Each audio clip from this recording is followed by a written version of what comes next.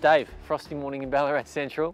We're standing at the front of 306 Windermere Street, Ballarat Central. one of your best mates. What's his name? Jason from Harcourt's up here. Kind enough to take us through off market. Let's talk about Ballarat Central though. Specifically, the current median. We're at 392,000. And the previous, we're at the current peak. It's at all-time highs. The previous peak was 313 back in 2011. The market's up 25% since then.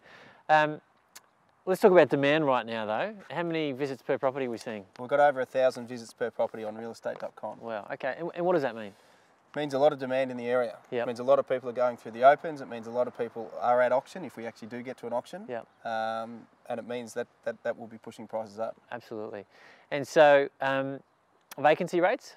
Vacancy rates in Ballarat Central are just over 2%, 2.1%. Pretty healthy. Rents will probably go up, down, sideways, up a little bit, you think? We see that a little bit, yeah. We've got a current yield of around 4.5%. Okay. And which way is that trending?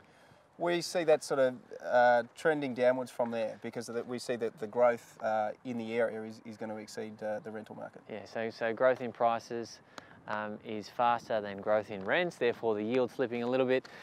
Days on market sitting at 27. Stock on market sitting at only 18. When you've got this few properties on the market, what's going to happen to prices, you think? Or they get snapped up quite quick if there's not enough supply with that bigger demand in the area. Yep. And so where do you think we are in the clock?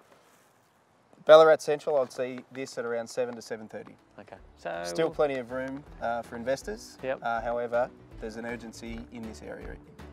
Good summary. Thanks, mate.